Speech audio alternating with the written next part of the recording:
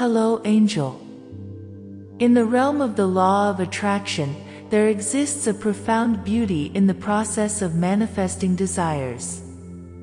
It's not merely about wishful thinking, it's a dance with the universe, a harmonious symphony between intention and reality.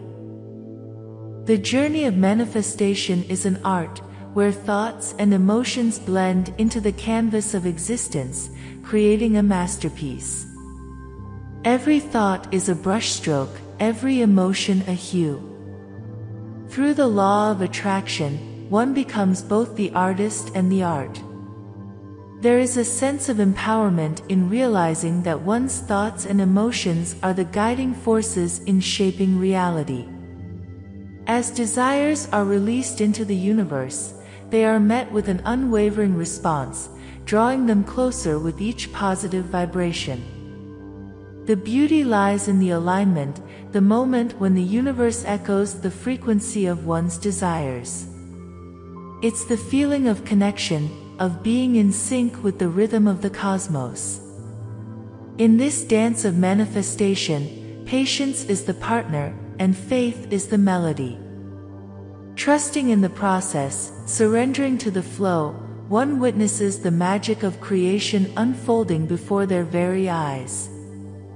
Through the law of attraction, the journey becomes as significant as the destination. It's about growth, self-discovery, and the realization of one's true potential.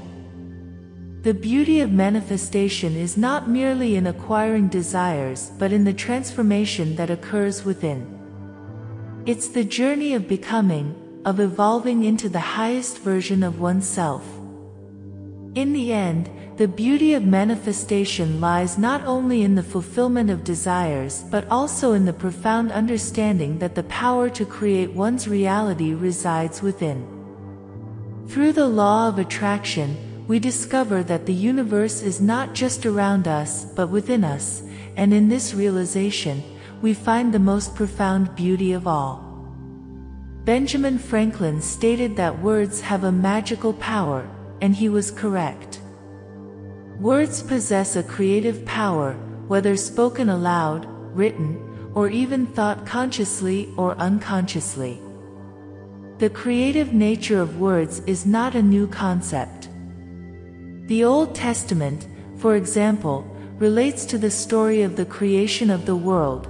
"Let there be light," said God, and there was light. The New Testament states, "In the beginning was the Word." The universe, or whatever you call God, responds to your words.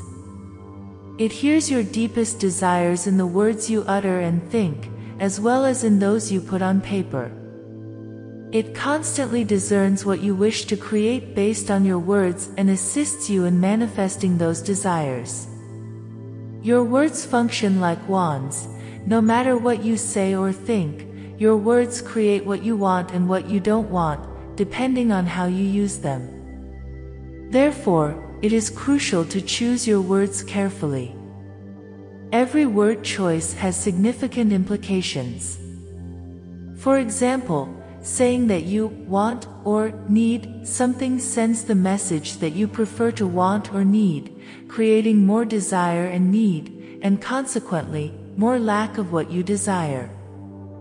For this reason, avoid words like want or need, as they keep you in a state of lack.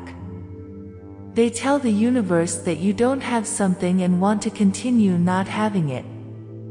One of the reasons words are creative is because they emit energy that matches their meaning. The world is an energetic place, and the universe responds to energy. The energy behind wanting anything, more money, a new relationship, a better job, superb health, or anything else, is that of lack. Acknowledging that you don't have what you desire now, and the energy of that word, wanting, is communicated as a desire to remain in lack. I'm guilty of using wanting or needing too.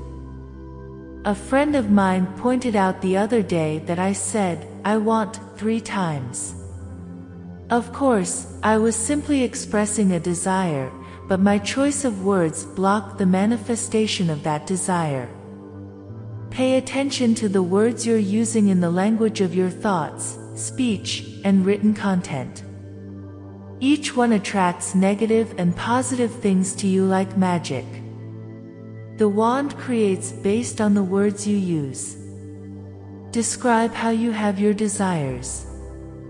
When my friend pointed out my use of wanting, I remembered to describe my desire as already manifested. Want or need don't do that. In fact, they describe the opposite.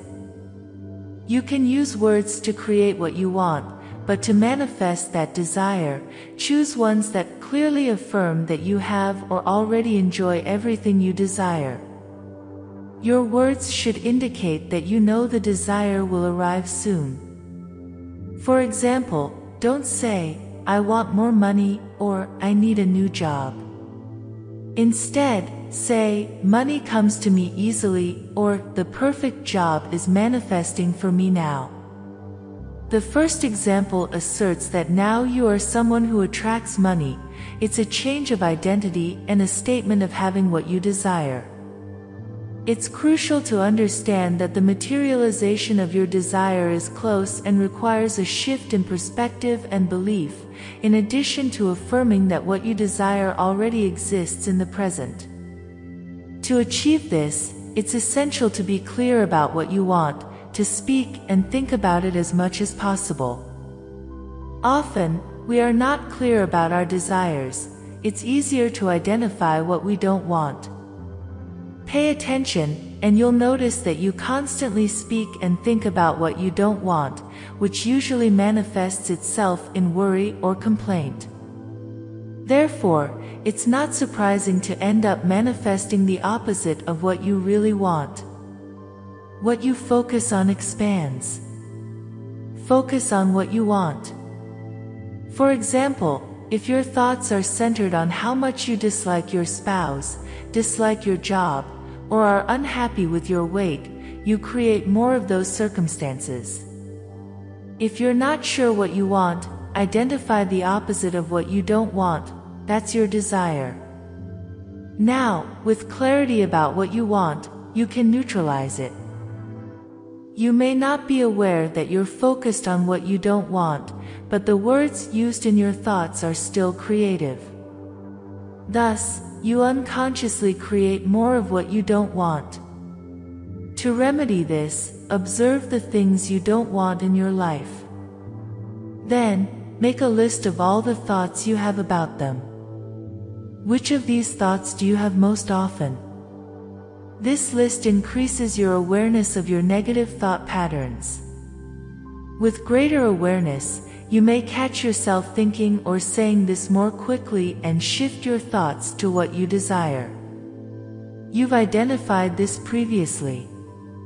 Just as in the exercise above, transform each thought from the list into one that clearly indicates what you want. Thus, with clarity of desire, you can consciously create that desire more easily. Use words as your magic wand to manifest your desires. Experiment with different word choices or synonyms for want or need. I brainstormed a list of 7 other word or phrase options you can try. I enjoy, I relish, I cherish, and I delight in are powerful word choices because they are full of emotion. Emotions carry potent energy and, therefore, enhance the creative power of your words. Moreover, words charged with emotion send an unequivocal message to the universe.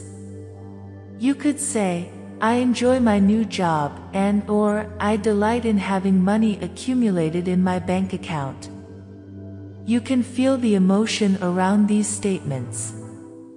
I understand you might not yet have a new job to enjoy or perhaps don't have money in the bank to enjoy. Therefore, these affirmations might not seem true. However, the more you say these things, the more likely you are to create what you desire. I prefer to offer an effective option instead of wanting or needing because it's a statement of choice. Choice arises from clarity and, as a decision, it's a clear message of desire. A simple example could be, I prefer chocolate to vanilla ice cream, rather than, I want chocolate ice cream, not vanilla. I see myself having, and it's a visual cue. Thus, this word choice employs visualization, which has been proven to enhance creative ability. This option also puts I first, rather than the wanting. That's a powerful shift.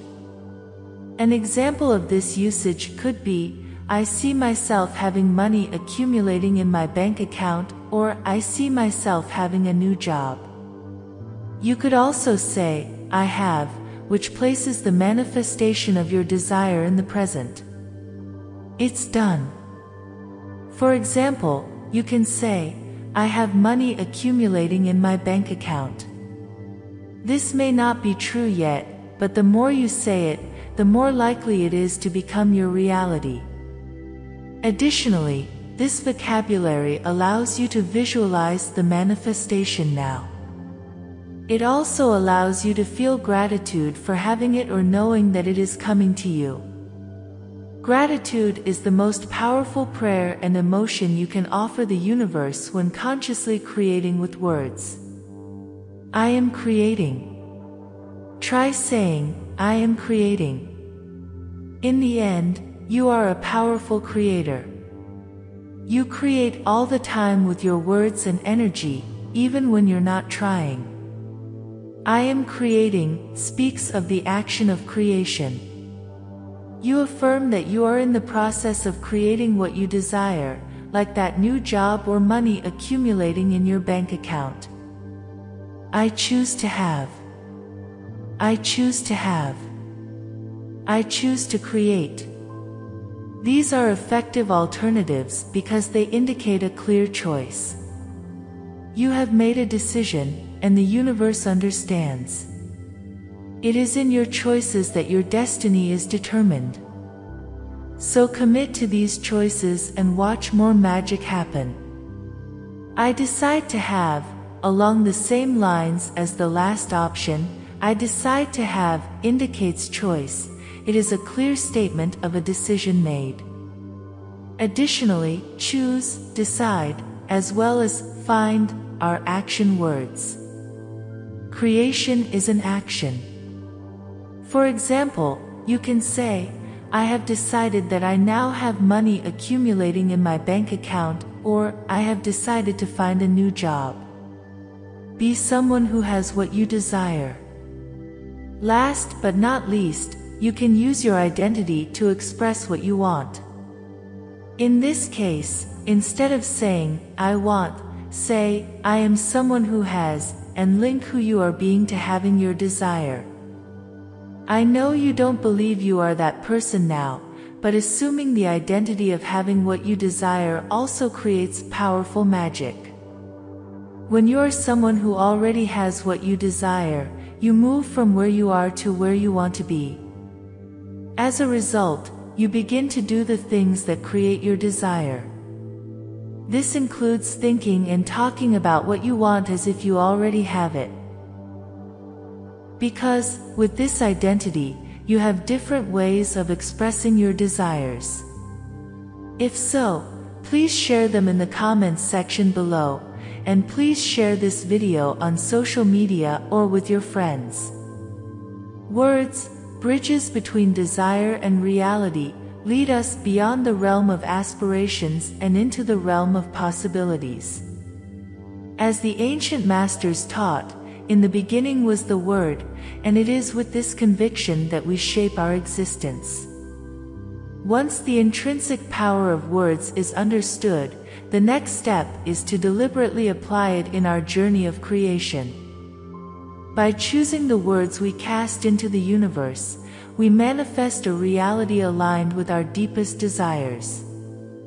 Instead of saying, I want, I need, or I wish, which keep us in a sphere of lack, we will say, I choose to have. This simple change in language propels the mindset to a state of immediate possession. Desire becomes a reality in progress, not a distant aspiration. Therefore, from this moment on, I commit to using words wisely, recognizing their power of transformation. I state clearly, I choose to have. In doing so, I align my existence with the deepest desires of my heart. My reality is in a constant process of creation, shaped by the magic of the words I choose. Thus, in every thought, in every spoken or written word, I invoke the creative force of the verb. I am the master of my destiny, the architect of my universe. As I proclaim, so it becomes.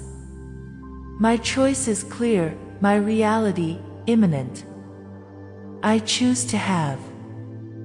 Do you want to manifest the reality of your dreams and activate your spiritual DNA? There is a science-based technique that works for you to manifest your desires. Click on the link pinned in the comments here of this video and start your journey of pure transformation today.